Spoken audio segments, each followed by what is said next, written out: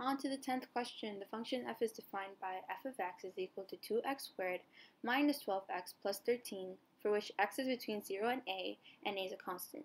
Express f of x in the form of a open brackets x plus b squared plus c, where a, b, and c are constant, and that is basically telling us to complete the square. So of course the first thing we're going to do is write out the main points that we have to get done, and then after that you'll notice that a is actually just 2, because you're going to take out what's common between 2x squared and negative 12x. So then that will leave you with 2 open brackets x squared minus 6x close the bracket plus 13. Then we're going to try to get rid of the square, so then it's going to be x minus 3 squared.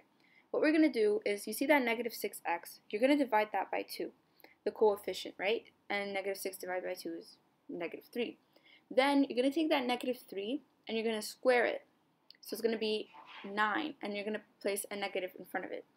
After that, we're going to move in the 2, so it's going to be 2 open brackets x minus 3 close the brackets squared, and 2 times negative 9 is negative 18 plus 13, and then negative 18 plus 13 is negative 5, and that is it for this question, and that is a total of 3 marks. Now part 2 is asking us to state the value of a for which the graph of y is equal to f of x has a line of symmetry.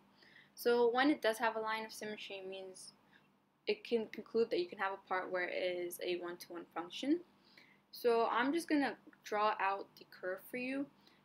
Right now the line of symmetry should be 3, because using the completed square, we're going to make it equal to 0, this part that I've just underlined. And in order to do that, you'd have to make x 3. So if I just draw out like a small sketch right now, you'd notice that between x, they told us it's between 0 and a. We don't know what a is, right? So we know 3, and we have 0. So how do you get from 0 to 3? Add 3. And that's the center, right? So then how do you get from 3 to a? You're just going to add 3, and that is 6. So then obviously a ends up being 6, and what you can do is basically multiply 2 by the x, which is 3, as a quicker way. So then that would be 6, and that is a total of 1 mark. So that's it.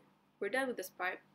On to the third part. When a has this value, find the range of f. So we're going to try to find the range right now. And what we're going to do is make x equal to 0. So we're going to use the completed square, and in order to make that part 0 again, remember we had to make x 3 in this case. So then y would end up equaling to negative 5, so that is one of the limits. Then we're going to use the original equation where y is equal to 2x squared minus 12x plus 13, and we're going to make x 0, so then y would end up being 13. So then the limits, or the range, is between negative 5 and 13. The range is the y-axis. So then the curve just moves from negative 5 to 13 and no more. So then f of x, or the range of f, is between negative 5 and 13, and that is it for this question, and that is a total of 2 marks. Now part IV, explain why g has an inverse, and g is the same function, 2x squared minus 12x plus 13, but this time x is greater than 4. And we have to obtain an expression in terms of x for the inverse of g. Okay, so of course write out what we need to know. And what we can do here is, you can see in the graph that I have drawn that it has an inverse, and it's because it's a one-to-one function.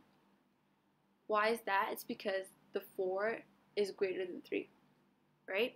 So you can see in this graph, or the sketch that I've drawn, if you place a 4 right there, it's past the center, so of course then y wouldn't have more than one answer. It only have one part that it intersects or crosses, so it's just one answer.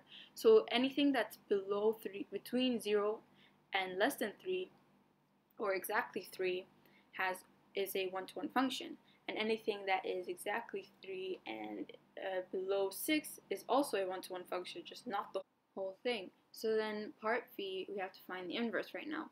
And all you're going to do is we're going to use the square, complete square form, because it's a lot easier. And we're going to switch x and y, and then we're going to try to make y the subject of the formula again. So y is equal to 2 open brackets x minus 3 squared minus 5 We're going to switch it around. X is equal to 2, y minus 3 squared minus 5. We're going to move the negative 5 to the other side, becomes x plus 5. Then we're going to divide that by 2. So then x plus 5 over 2 is equal to y minus 3, open bracket, squared. And then you're going to move the square to the other side, so it's going to be the square root of x plus 5 over 2 is equal to y minus 3. So at the end, y is equal to the square root x plus 5 over 2 plus 3. Don't mess up the signs. So then that is it for the inverse of g. I'm just going to write it out again, and that is it. That is a total of 3 marks. Congratulations, we are done with this question. One more question for this paper, and we are done.